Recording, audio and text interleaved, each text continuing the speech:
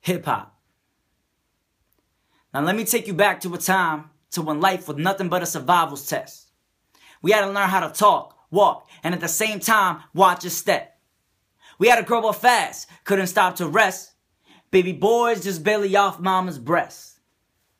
See, at a toddler's best, we had to learn to not forget that the streets have code. You'll get shot for the block you rep. And they'll chop your neck for being off the fence.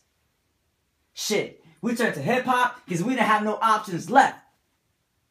So instead of being a thug and pushing dimes and cents, we were more focused on how to make our tonsils stretch. We were trying to bring rhythm out the esophagus, and every hard-working cipher left us out of breath.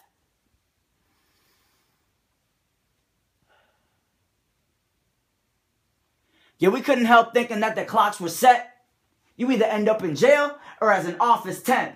Before headlines, Saddam, and bombs with threats, the best place to be at was the project bench.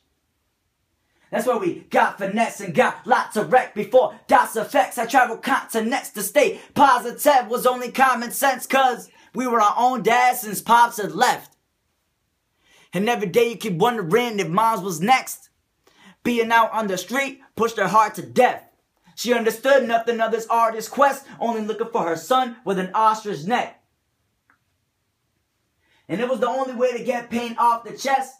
Breathing in and out lyrics if the mind was stressed. You see, hip-hop was there for us. No matter how hard the problem gets, the only thing in our life that gave us oxygen.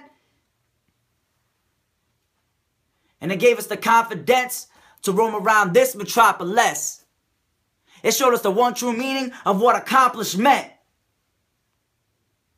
And I don't try to get on stage to deliver false promises, but I promise this. Hip-hop is more than what you think. Hip-hop is a consciousness.